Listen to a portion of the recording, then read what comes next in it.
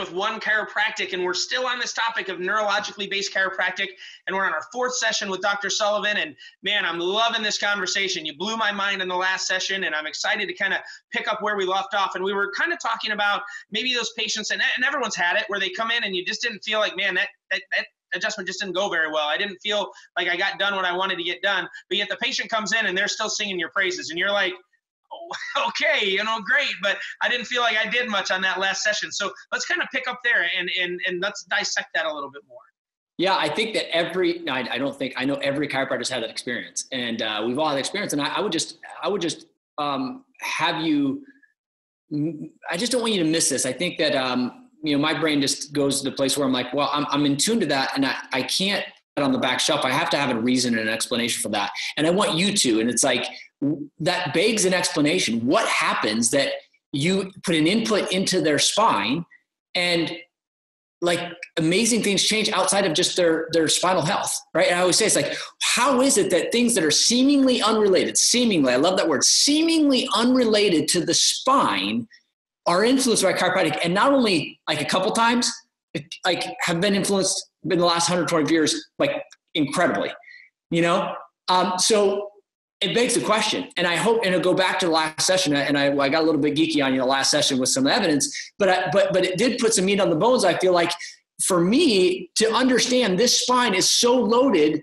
with neurons in and around the spine, and the movement of that spine is going to dictate whether or not that information, that afferent input into the brain is, and I'm not going to call it, I've gotten myself in trouble because it's not normal or abnormal.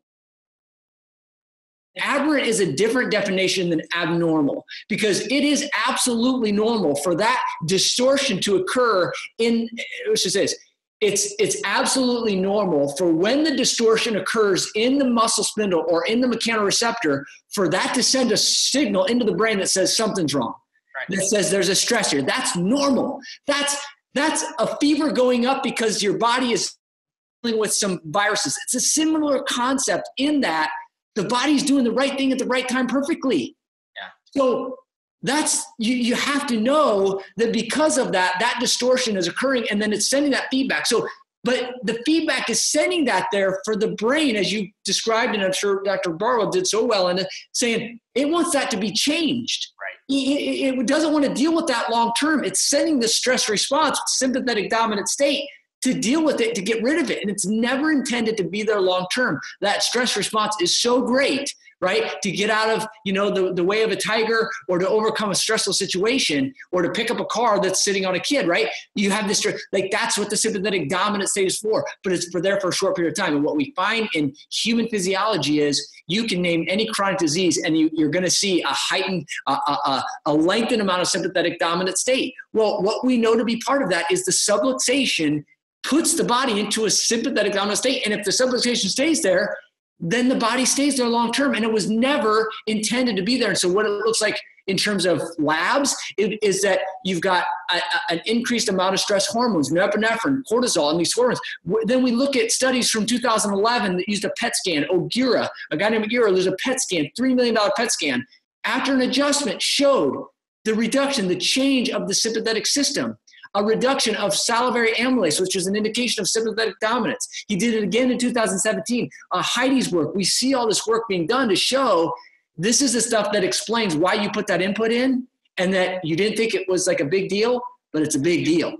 And so I say that because the more that we understand it, and again, back on the last session I talked about, it's all because, not because chiropractic, I say this with all due respect, right? Because you are the same thing. It's not because chiropractic is so great.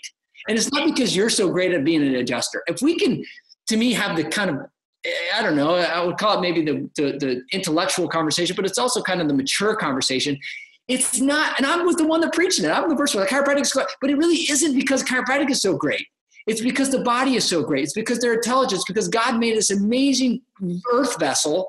Yep. Chiropractic is so great because it recognized that that the body is so great and the intelligence is so great, and that there can be this stress, and that we could actually have a vehicle and a profession surrounded by that simple fact. And that's why we sit here and say, man, I want you guys to understand. I want the world to understand, and we have to understand better as a profession. So anyway, I know I kind of threw up a lot there. But I love that. But I want to tip off, because this just popped into my head when you were saying this. We know everything you just said is true because of pharmacology. Right? I mean, pharmacology is created to trick the brain into believing something to create a visceral response, or not visceral, but to create a response to that, right? So if cholesterol is high, we're going to introduce another substance that tells the brain to push it, right? It's the same thing. I mean, the adjustment is just a more natural way of affecting that same process. So it's funny to me, as you were saying that, I'm like, science, first of all, pharmacology isn't science. I love how they say it's evidence-based when we know that 90% of that stuff is they say it's settled science in their eyes. Exactly. But still, that mindset has proven what we're saying the adjustment does, which is why we're able to get people off drugs, right? And we're able to create the similar response for the body, but do it more naturally and then break up those patterns. So I was just thinking that as you were saying that, I'm like, that is so true, because we know that exists in other forms of healthcare, but they do it by cutting and drugging and all that stuff. But how awesome is it going to be? And this is the world I live in, right? I tell people, they called me Skittles when I was with the Ohio State Chiropractic Association, because I told them I pooped rainbows. Like, I just believe in a world that is going to exist where there's a chiropractor on every maternity ward, because we just know how powerful it is to make sure we're creating that input right from birth, and we're removing any kind of interference right from the birthing process. Because I believe that's a word. I believe every sports team is going to have a chiropractor on staff, because they get how important it is for that correlation between the spine and brain and health and an active lifestyle, just like we see with the Olympics. And so what happens when the world gets it? When they get that they bought into the pharmaceutical model, right? Because we brainwashed them and told them health's at the bottom of a prescription bottle. But what happens when our world actually gets that we can give them that same effect, but more naturally and more appropriately without all the negative side effects? That's the world I live in. And my daughter just started Sherman. She's in her first semester at Sherman, or quarter at Sherman, which, dude, talk about a proud moment as a father that your daughter's going to become the very thing that you've committed your life to. It's just awesome. And my son's going to follow in her footsteps. And so both of my kids are going to be chiropractors, and they're going to change the world in their own way. And our mission, should we choose to accept it, which I know you and I have, is to make sure the world is a better place for that next generation, that they better understand who we are as a profession and where we fit within their life choices and their health choices. So that's just awesome. That gives me goosebumps. Just to, I said I didn't recognize that. I know you were choosing, and we've talked about it with your daughter, man. You're exactly right. And I think that the other piece that I want to propose is that when you say the world adopts it, and when they start to see the value, 5 years ago, I would have said that if I could just show some more evidence to some people, and I could just show them, and I could just, like, you can't deny this. And I would just, kind of set that as my track. Like I ended up in some research centers and proposing this. And although I would say maybe got some, groundwork, all the research we definitely needed, like it's all that stuff, right? But I will say this, and Bharon, I know you'll agree with me on this. I'm convinced right now today that the only way, and again, maybe it's the wisdom that God has imparted among me as of late, is like, I'm convinced that the only way this thing goes is when enough of us chiropractors step up and continue. And you've been involved in this profession longer than I have, and actually more in more circles than I.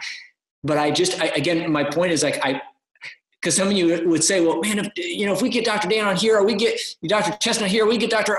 And I'm telling you that right now, what happens is it happens grassroots, just like any movement. I mean, you look at the civil rights movement, you look at any big movement has occurred from grassroots. So what that means is we need more of you telling this message, understanding it, cultivating, and knowing that what you know is right and what you've seen is right. And now when we put some meat on the bones in terms of what the message you're putting out, the deeper you understand it, and the more conviction you'll have, and the more drive you're willing to go get people, that's what matters. Like, I had a buddy of mine that just flew in, to your point of teams, he flew in and just last week, and he was at a seminar, and I was talking to him, and then he was flying from San Diego on his way back to the East Coast, and he stopped in Cleveland because he's the personal chiro of Odell Beckham Jr.